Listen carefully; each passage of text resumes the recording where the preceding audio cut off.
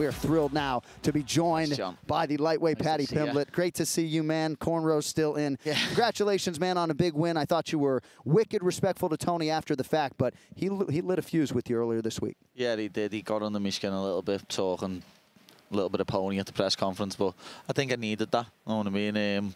With Jared, it was a little too nice. You know what I mean? We went into the fight, it was a bit too nice with each other, and I didn't look the best at all. But with that fight, I went in with a little bit of venom, wanting to land on him, and I was so happy with the stat I've just seen. And only me and Michael Chandler have dropped Tony in his last 8 fights.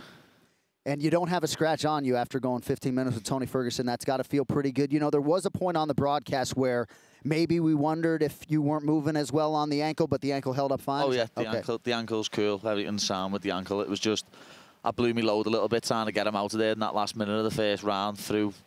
I don't know how many unanswered shots it was. I'll have to watch the fight back myself and see what it was. But, you know, if it was another fighter, I think I would have got the finish there. But we all know how tough Tony Ferguson is. What was your mentality going into that third and final round, knowing that maybe your gas tank was a little bit compromised? No, I know how good my conditioning is anyway. Know what I mean? I know that I'm like I done my VO2 max testing not so long ago when I got like world-class level athlete. So the fact that we were going into a third round, I knew I'd be able to take him down and stay on top of him and dominate him. As I said in the cage, when I get on top of you, I'm like a blanket. You can't get me off. You know, you were one of the major reasons why fans were so excited about this year-end pay-per-view. You just had a year off. Your body physically is in a completely different place now. To fans not wanting an extended layoff who want to see you back in there, I mean, UFC 300 beckons. Any thoughts on when we might see you back in there? I wanted to fight on UFC 300, but then when Dana announced it the other day, he said April 13th, didn't he? Oh, the twins! Exactly. The twins are due between the 12th and the 17th. If he would have said a week earlier, I might have been able to come out to Vegas and fly home the next day for it and get home for the babies, but I can't. I can't risk missing me the birth of my first children.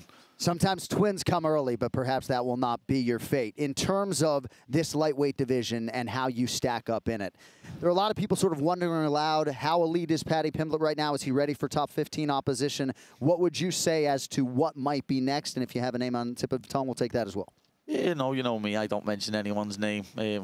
Someone mentioned to me before that RDA's mentioned me in a tweet or something, so that's another legend that I could add to the resume. But I just want to fight someone above me, you know what I mean? Fight someone ranked now if I can. But with the twins coming, I'm going to spend some time with my pregnant wife, and then obviously I want to spend some time with my babies when they're first born. But I've heard of a rumoured card in July in Manchester, which is only 30 minutes from my house, so you could see me fight on that. And supposedly you do sell some tickets, so perhaps you can help us bag it out in Manchester. So in terms of your potential and your fighting prime, as some of our viewers may know, Paddy Pimblett could have come to the UFC when he was 21 years of age, could have come when he was 23. You came a little bit later. You're 28. How close are you to your fighting prime?